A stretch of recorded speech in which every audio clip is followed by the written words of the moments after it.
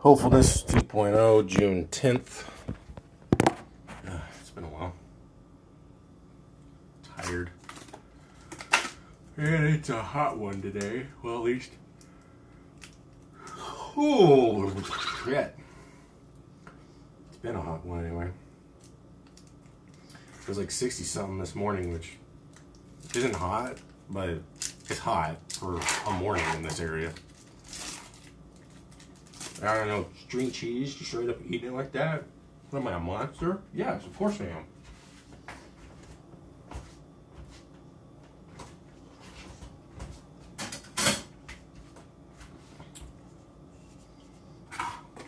I realized that, you know, and I think I was in another video too, like, that these aren't actually whole fat. I'm like, well, it's working, so it's whatever.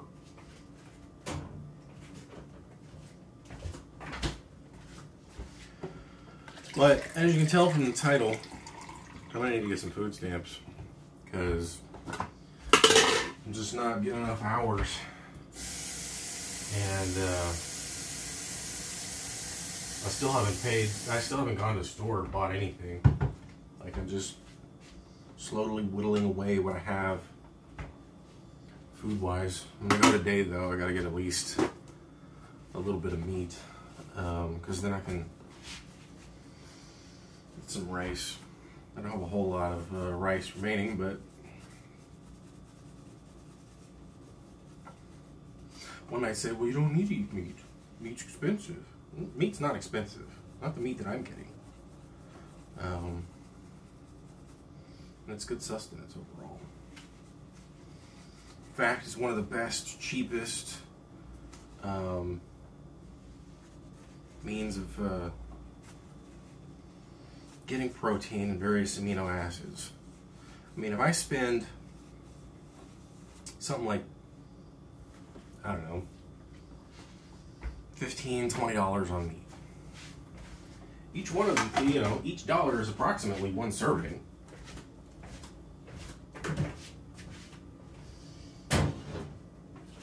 And then I can either put it on something or in something else, and you know, with brown rice is more filling, more healthy. You have the whole germ instead of just the bleached white.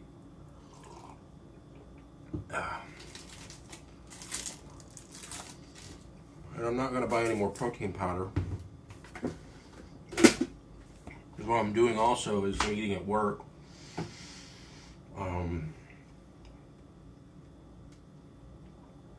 Try to get like bagels or toast, or I had some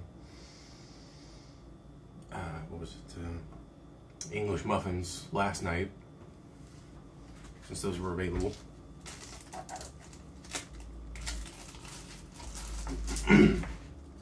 That way, I'll start washing the dishes too.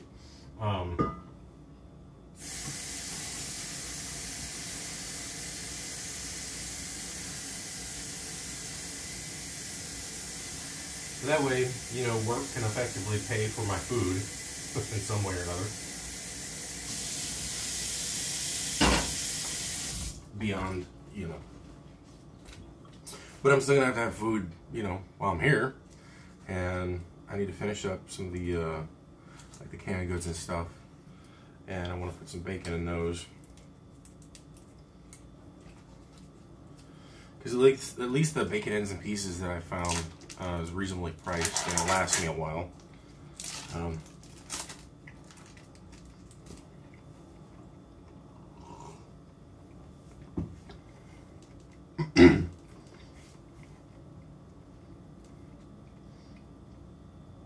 And I'm still making, you know, pizzas, of course. Because, you know, that was my opening shot. Ooh, nice little bubble here at the bottom. I'll show you. Look at that.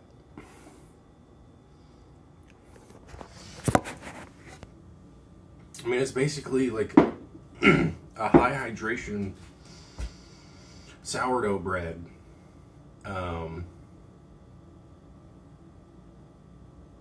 With oil in it.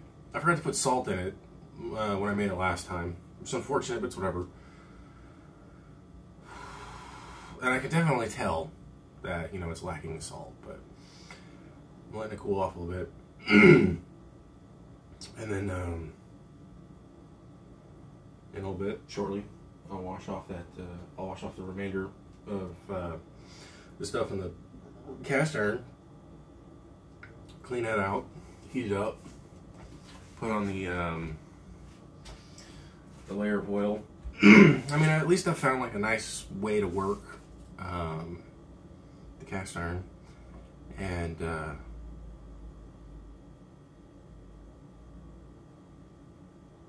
that way it's like, it's not, because like when I first did it, it seemed like it was a bit over the,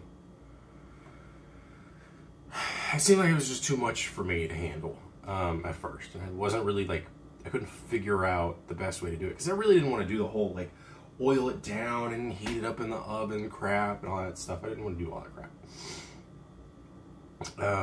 And so using the sponge, wiping on the oil and everything, it's worked out really well. It's created a nice, relatively non-stick surface. I mean, it's not entirely non-stick, but it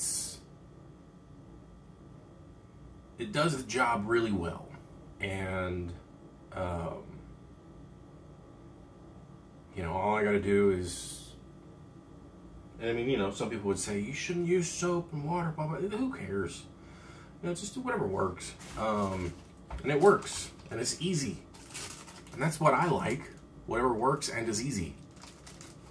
And so I cook whatever I cook in it, and then I wash it.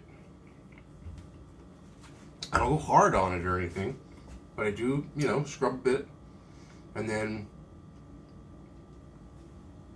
I dry it off over the stovetop, and then once it's dried, turn the heat off, and then just rub on a thin layer of oil and let it do its thing. And then cover it up so that, you know, I get a bunch of like debris and shit on it.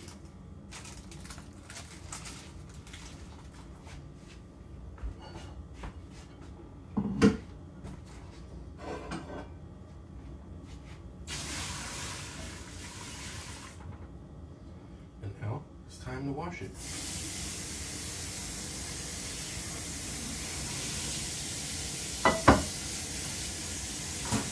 So I started the online process for food stamps because I was like, I'm just, shut up, doggy. I don't know what she's barking at. She does it every now and then for whatever reason. I don't know if it's a neighbor or a cat or something, who knows. It's not that one cat though. The one that I dubbed Nigel, because I've seen them together at the same time, and she doesn't bark at him.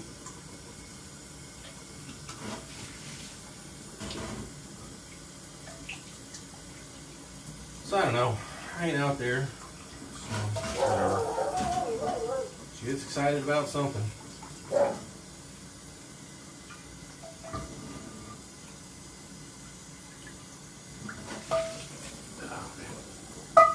The only issue is this damn thing's heavy, because I mean it's bigger than a typical skillet because it's a Dutch oven.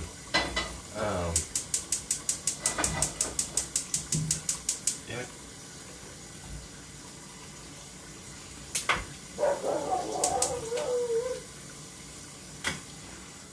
I swear.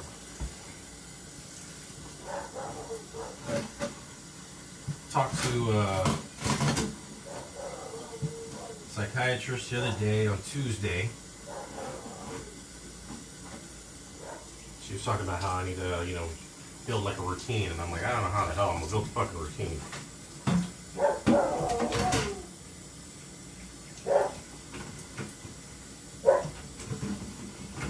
Like, I really don't know how I can do it, because I don't even have anything that is stable enough to build a routine on. I'm sure some people will be like, well, you know, you gotta just build one yourself. I'm like, I don't know how to do that. I've never been able to. You know, 40 fucking years old without having had that ability. And I don't mean like the intellectual elements of how to build a routine. I know those things. It's the actual putting things into practice. And when you're exhausted half the day because you can't sleep, because like where I'm staying at gets really fucking bright throughout most of the day.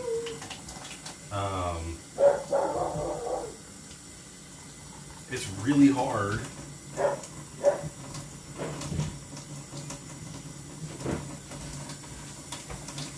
to do, you know, it's really hard to find the ability to make a routine.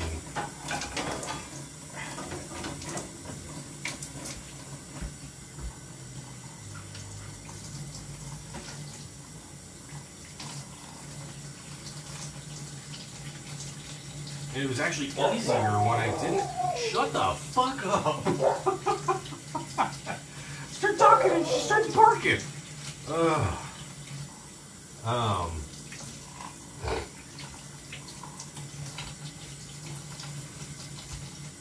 Losing my damn train of thought in the process. Fuck. But when I didn't have a job, it was actually easier to start building on a routine. Some degree anyway, not a great one, but nevertheless. Just because like my days were normal. And I don't mean normal in the sense of like good or whatever. They were normalized. They were relatively similar across each day. So I could plan around that. But now that I have to work, you know, 3 days a week plus any other days that I might get, is different. And normalization isn't really there because I don't have enough consistency. Because I mean, I'm still not making enough money. Like, the only reason that I haven't left this place is because I have some money, not a lot, like $700 saved up. And, you know, my last check was about $700. About $750. My next check should be pretty good because I worked on Memorial Day, which would have been, you know, overtime the whole day. And it was 5 days in a row, plus whatever other days. So, I mean, at least that check's not going to be terrible. But, I mean, there's no guarantee that that's going to continue.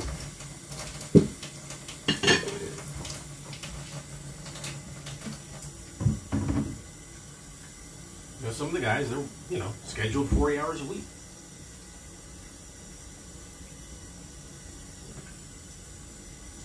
There's one dude who's like, he literally has the exact same hours and the exact same days over the week. He works 7 a.m. to 3 p.m. Monday through Friday.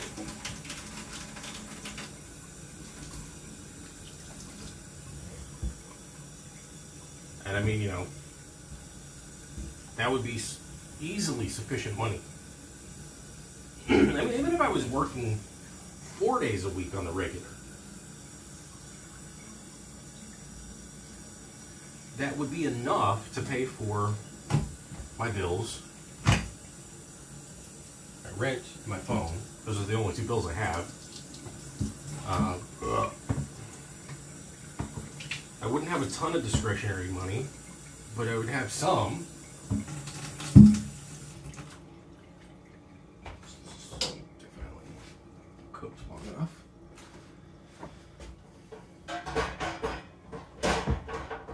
Ooh, that's not so hot because it's not standing in front of the fucking window. I'm gonna turn the AC back on.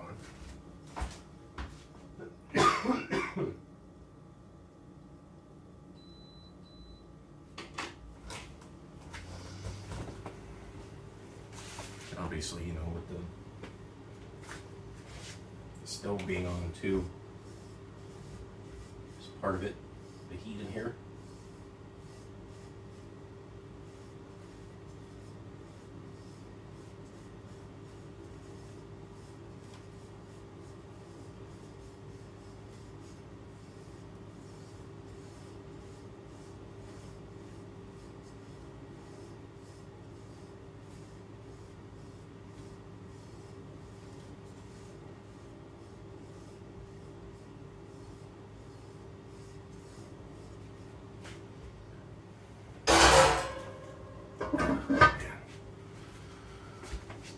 So yeah, and then I've got to get a TB test done off-site because I can't do it on-site for whatever reason. I guess because doctors only show up so many times a week, and it's not when I'm going to be there during the day. And then I got to do 2 online certifications.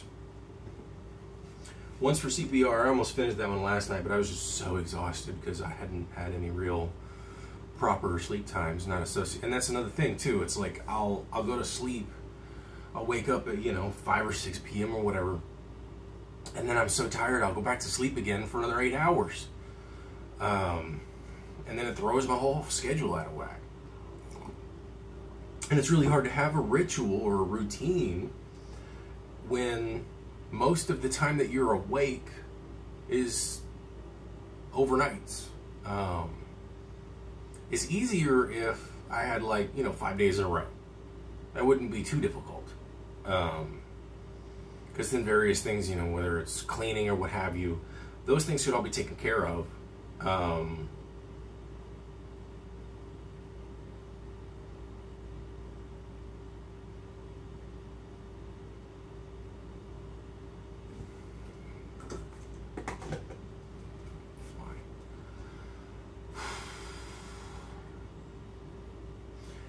Things like that could be taken care of on the weekend, whatever the weekend would be, whether it's a, Tuesday, Wednesday type thing, or whatever, or a Monday, Tuesday thing, it's whatever, but, oh, shit. I mean, at least I had a bunch of spices. I still do, and I use them pretty frequently, but it's spices, they last a while for the most part. I mean, you still have to use them because they can still just kind of they don't really go bad in the sense of rancidity or anything, but more they just kind of dull. That's why freshly ground cracked pepper is still one of the best things you can put on a food, because it's, I mean, you're holding all the oils and everything in that peppercorn, and you're only exposing them to air and degradation once you crack the damn thing open. And then it's shake out what you can.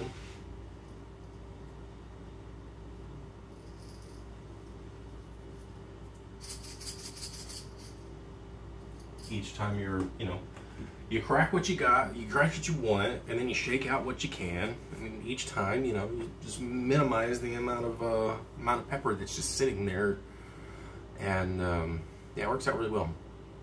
Also, I replugged this thing back in because I've been boiling water, and I was watching Technology Connections about how these things work and why a cheap one does even better than just boiling water on the stovetop. I mean, this thing boils water fast. I mean, I don't even need it to be plugged in right now, to be honest. It's just another appliance that's just kind of sitting out and trying to figure out the best way to store stuff and whatnot. But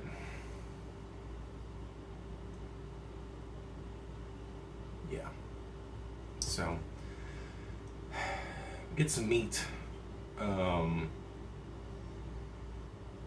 They're gonna have chicken and rice, bacon and rice, or whatever. Throw some bacon into these beans, or maybe have some bacon and chicken and beans, or whatever. But just kind of expand on that. And I also figured out that certain things, especially sort of the larger, bulkier things like flour, sugar, I'm gonna get those from Smart and Final. So what I can do is I can ride the bus up there, and then because it's quite a bit more distance, but then I won't be in there long, and all I'll be doing is getting stuff that's your sort of pantry style essentials, bag of rice, flours, whenever I need them, etc. Now that's also dependent on some certain factors as well, because I don't want to just need only one thing from Smart and Final. But because I don't want to just, you know, because I'm not going to walk the whole way there. That's just too much. That's too long. It's like 1.5 miles or more, at least. Actually, I think it's longer than that, but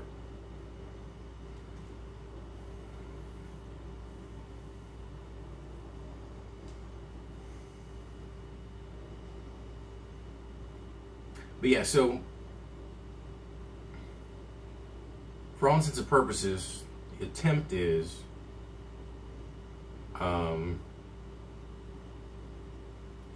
or the idea is if I need to get any more like flour, like right now I'm not really in a position where I'm gonna need too much flour. Like the only thing that I have that is looking low is my all-purpose flour, which I don't really use too much. And when I am like, so to kind of balance things a bit, because I do, for this dough, it's an 80% hydration. And so what I started doing originally was I would do like 500 grams of water, 500 grams of all-purpose flour, and then I would throw in another 100 grams each of bread flour and whole wheat flour.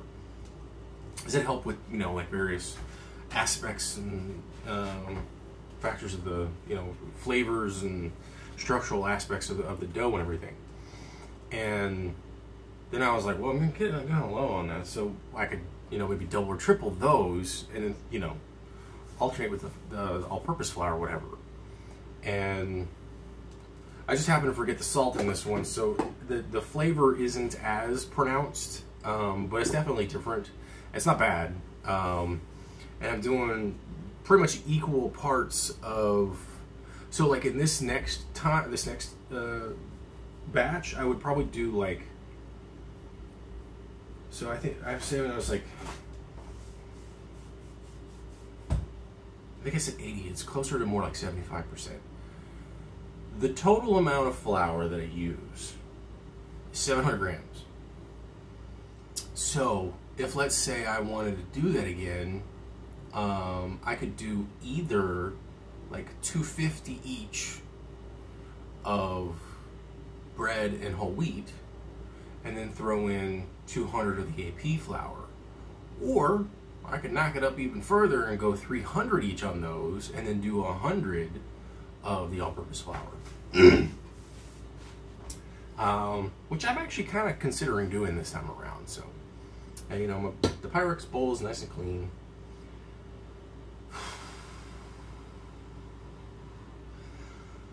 I need to start ordering some stuff from Amazon, even though I don't really want to order stuff from Amazon. But it would be a good idea to at least get the stuff that I got sitting in my cart. Because one of which is some new insoles for my shoes. Because I had to swap over to my dance goes.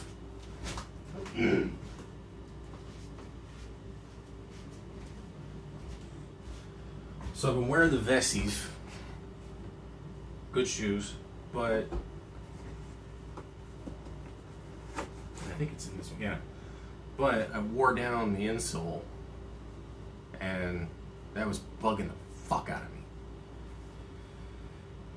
Now, I've had these for a while, but I then switched back over to my dance goes. I don't really like to walk in these too much. I mean, they're still good quality shoes. There's no. These shoes were like 150 bucks. Actually, these were free. I got them working at the shoe store. I mean, they're nice leather. There's a specific type of leather. I couldn't remember the kind. But, I mean, they're nice shoes. I hadn't worn them in a while, though. But they're not really like walking around shoes. I mean, they're not uncomfortable in doing so. But they're not exactly commuter shoes, if you will. And I prefer to wear those in certain circumstances. And because they are the types of shoes that they are, I mean, it's a good thing that I worked at that shoe store, even though it was kind of a shitty experience, because I did learn a couple of things. And like those insoles that I use, I got from that store originally. Now, not those specific ones. I've already used. I've had to replace the original ones because those were fucking. What is it? 22. It's 5 years ago.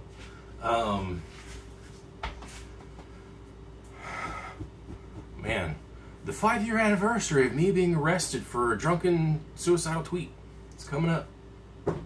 But anyway, so I got those shoes because my boss didn't want me. She wanted something that looked better, and which was a nice gesture because I mean, $150 shoes.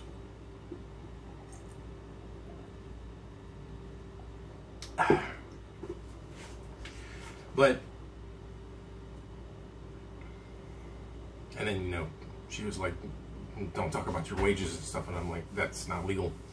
You know, it's like she was nice to me, but at the same time, like, she had a lot of, she also wasn't nice, if you will. You know, it seemed like there was this double-sided nature to it.